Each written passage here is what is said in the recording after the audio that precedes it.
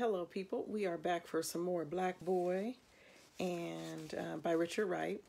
And this is part 33 of my readings. So when we stopped yesterday, Richard was really grappling and struggling with being a part of the Black Communist Party and being a writer. And basically having some new ideas and some questions and things that he asked, and that he was asking, and some things he was doing that were new and out of the ordinary, extraordinary. And basically it kind of landed him in the lap of much suspicion and attempts at control and silencing and all sorts of other things. So I'll read the last sentence from yesterday and then start. I wanted to voice the words in them that they could not say. So he's talking about basically he wanted to be a voice for the Black community in Chicago, and basically kind of present them in a way where whites or communists or people could really understand them more deeply. Okay. I wanted to voice the words in them that they could not say, to be a witness for their living. And they were wondering if I were in the league with the police. I had embraced their aims with the freest impulse I'd ever known. I, the chary cynic, the man who had felt that no idea on earth was worthy of self-sacrifice, had publicly identified myself with them. And now their suspicion of me hit me with a terrific impact, froze within me. I groped in the noon sun. What was I after? They wanted to know. And when I tried to explain, it always seemed that I said the wrong things. There were no concrete charges that they could bring against me. They were simply afraid of that which was not familiar. They were more fearful of my ideas than they would have been if I had held a gun to them. Oh, somebody said they can't hear me. Let me see if I could turn up the volume here. Can you hear me better? Say something if you can hear me better. All right. I'm just going to keep on from here. They were simply afraid of that which was not familiar. They were more fearful of my ideas than they would have ever been if I had held a gun on them. They could have taken the gun away from me and shot me with it, but they did not know what to do with ideas. I talked with the white communists about my experiences with Black communists, and I could not make them understand what I was talking about. White communists had idealized all Negroes to the extent that they did not see the same Negroes that I saw. And the more I tried to explain my ideas, the more they too began to suspect that I was somehow dreadfully wrong. Words lost their usual meanings. Simple motives took on sinister colors. Attitudes underwent quick and startling transformations. Ideas turned into their opposites while you were talking to a person you thought you knew. I began to feel an emotional isolation that I had not known in the depths of the hate-ridden South. I continued to take notes on Ross's life, but each successive morning found him more reticent. I pitied him and did not argue with him, for I knew that persuasion would not nullify his fears. Instead, I sat and listened to him and his friends tell tales of Southern Negro experiences, noting them down in my mind, not daring to ask questions for fear that they would become alarmed. In spite of my fears, I became quite drenched in the details of their lives. I gave up the idea of the biographical sketches and settled finally upon writing a series of short stories. Using the material I had gotten from Ross and his friends, building upon it and inventing, I wove a tale of a group of Black boys trespassing upon the property of a white man and the lynching that followed. The story was published in an anthology under the title of Big Boy Leaves Home. But its appearance came too late to influence the communists who were questioning the use with which I was putting their lives. My fit for work assignments from the relief officials ceased, and I looked for work that did not even exist. I borrowed money to ride to and fro on the club's business. I found a cramped attic for my mother and aunt and brother behind some railroad tracks. At last, the relief authorities placed me in the South Side Boys Club, and my wages were just enough to provide a deficient diet. So, provide a deficient diet for his family, I'm sure. Then political problems rose to plague me. Ross, whose life I had tried to write, was charged by the Communist Party with anti-leadership tendencies, class collaborationist attitudes, and ideological factionalism. Phrases so fanciful that I gaped when I heard them, and it was rumored that I too would face similar charges.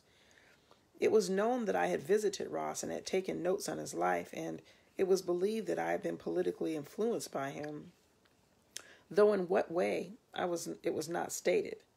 As before, the more I tried to explain, the guiltier I seemed in the eyes of my comrades.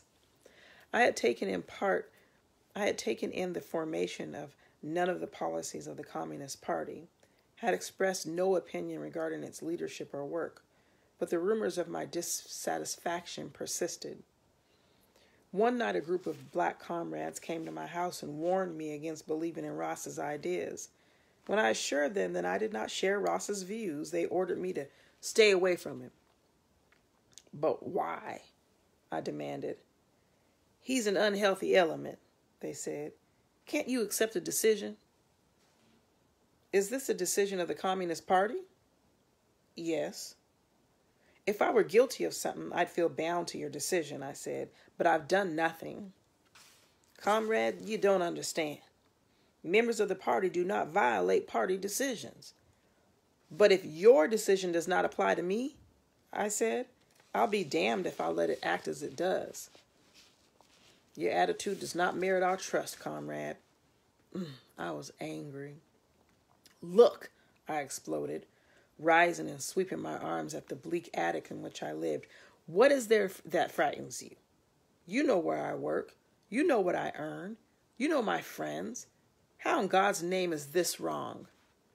They left me with mirthless smiles, which implied that I would soon know what was wrong. But there was relief from these shadowy political bouts. I found my work at the South Side Boys Club deeply engrossing. Each day, black boys between the ages of 8 and 25 came to swim, draw, and read. They were a wild and homeless lot, culturally lost, spiritually disinherited, candidates for the clinics, morgues, prisons, and reformatories, and the electric chair of the state's death house. Okay, y'all heard that, right? So basically, he didn't quite believe in these boys. Well, I don't know. I'm not going to put words in his mouth. I'm just going to read what he said again. They were a wild and homeless lot, culturally lost, spiritually disinherited, candidates for the clinics, morgues, prisons, reformatories, and the electric chair of the state's death house. For hours I listened to their talk of planes, women, guns, politics, and crime. Their figures of speech were as forceful and as colorful as any ever used by the English-speaking people. I kept a pencil and paper in my pocket to jot down their word rhythms and reactions. These boys did not fear people to the extent that every man looked like a spy. The communists who doubted my motives did not know these boys, their twisted dreams, their all too clear destinies, and I doubted if I would ever be able to convey to them the tragedy that I saw here. Wrestling with the words gave me my moments of deepest meaning. The short story Big Boy Leaves Home had posed a question. What quality of will must a Negro possess to live and die with dignity in a country that denied his humanity? I'll ask that question again. What quality of will must a Negro possess to live and die with dignity in a country that denied his humanity? There took shape in my mind as though an answer was trying to grope its way out of the depths of me, the tale of a flood. Down by the riverside, I waded into it, feeling my way, trying to find the answer to my question, but it dissatisfied me when I had finished it. So, casting it aside, I tried to say the same thing in yet another way. Long black song, but that did not catch the quality of my experience that I was looking for. Party duties broke into my efforts at expression. The club decided upon a conference of all left-wing writers in the Middle West. I supported the idea and argued that the conference should deal with the craft problems of writing. My arguments were rejected. The conference, the club decided, would deal with the political questions. I asked for a definition of what was expected from the writers, books or political activity. Both was the answer. Write a few hours a day and march on the picket lines the other hours.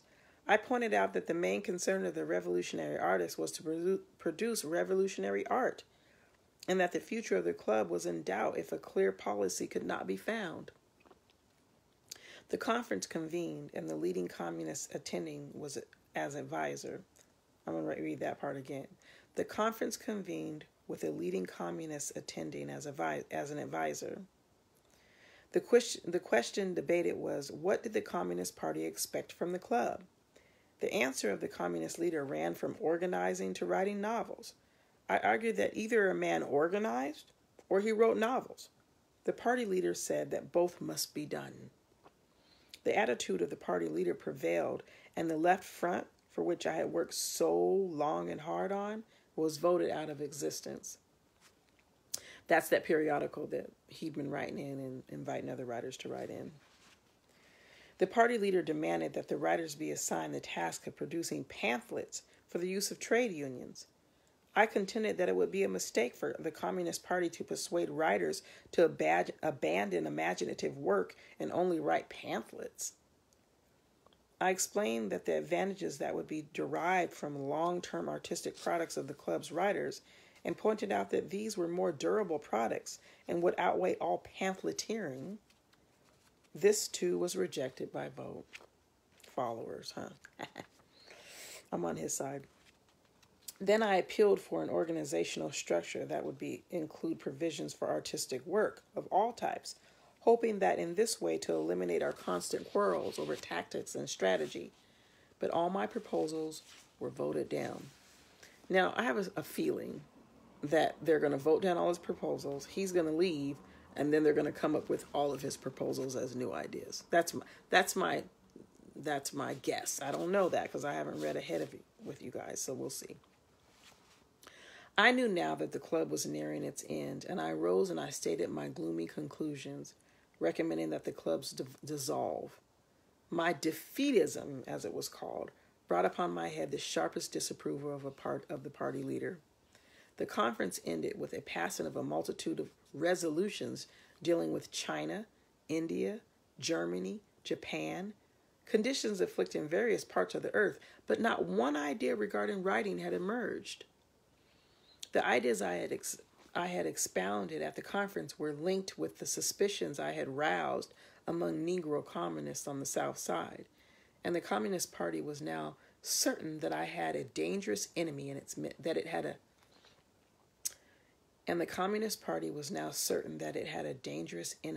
midst. It was whispered that I was trying to lead a secret group in opposition to the party. I had learned that the denial of accusations was useless. It was now painful to meet a communist, for I did not know what his attitude would be. Following the conference, a National John Reed Club Congress was called. It convened in the summer of 1934, which left writers attending from all states. But as the sessions got underway, there was a sense of looseness, bewilderment, and dissatisfaction among the writers, most of whom were young and eager, on the verge of doing their best work.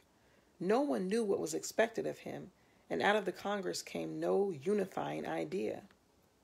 Through conversations, I learned that the members of the New York John Reed Club were in despair at the way in which the Congress was drifting, but they took care to conceal their disapproval. This puzzled me.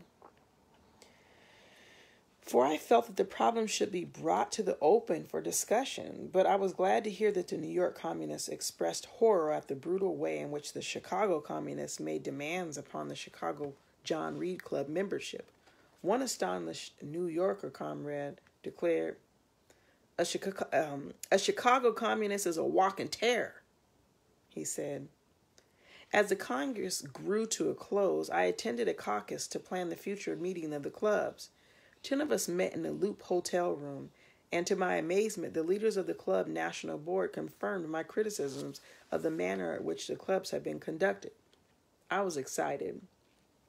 Now I thought the clubs would be given a new lease on life. Writers would now be free to make their political contributions in the form of their creative work. Then I was stunned when I heard the nationally known communists announce a decision to dissolve the clubs. Why? I asked. Because the clubs do not serve the new people's front policy, I was told. That can be remedied. The clubs can be made healthy and broad, I said. No, a bigger and better organization must be launched, one in which the leading writers of the nation could be included, they said. I was informed that the people's front policy was now the correct vision in life, that the clubs could no longer exist. I asked what was to become of the young writers whom the Communist Party had implored to join the clubs, and who were ineligible for the new group, and there was no answer for me. This thing is cold, I thought, and I exclaimed to myself. To effect a swift change in policy, and the Communist Party was dumping one organization, scattering its members, then organizing a new scheme with an entirely new group of people. I had sacrificed energy to recruit writers who subscribed to a revolutionary point of view, and now my feelings fought against the waste and meaningless to which my efforts were being reduced to. This was the first time I sat with a communist policy-making body. I had had the illusion that each man would have his say, and out of the facts presented, a decision would be made. I was naive. I had merely been called in to give my approval to a decision that was previously made, and it angered me. I found myself arguing alone against the majority opinion, and then I made still another amazing discovery. I saw that even though those who agreed with me would not support me, I saw that even though those who agreed with me would not support me. At the meeting, I learned that when a man was informed of the wish of the party, he just submitted, even though he knew with all his strength of his brain that the wish was not a wise one, was one that would ultimately harm the party's interest. I had heard communists discuss discipline in the abstract, but when I saw it in its concrete form, it tore my feelings. So here we are talking about, again, being a part of a group and following these set standards and not speaking out to make things better or to make things right, to speak and whisper disapproval in private but shut up in public, right?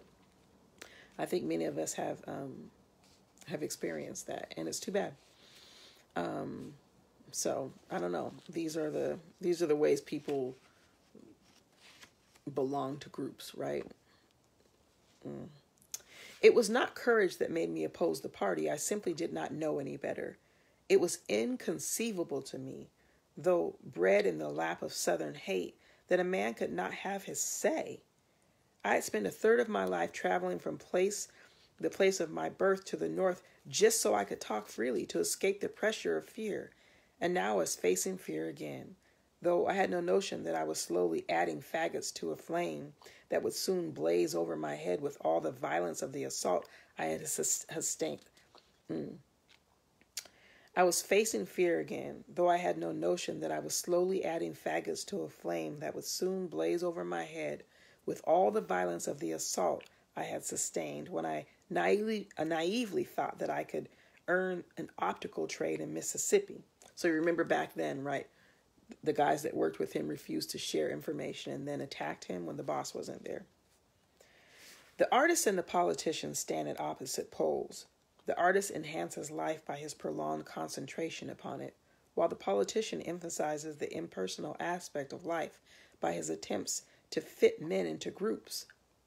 Oh my gosh, I just had this conversation with some folks. Stop putting people into groups and let them choose their own groups, please. All right, I'm shutting up. The artist's enhancement of life may emphasize at certain times those aspects that a politician. The artist's enhancement of life may emphasize at certain times those aspects that a politician can use.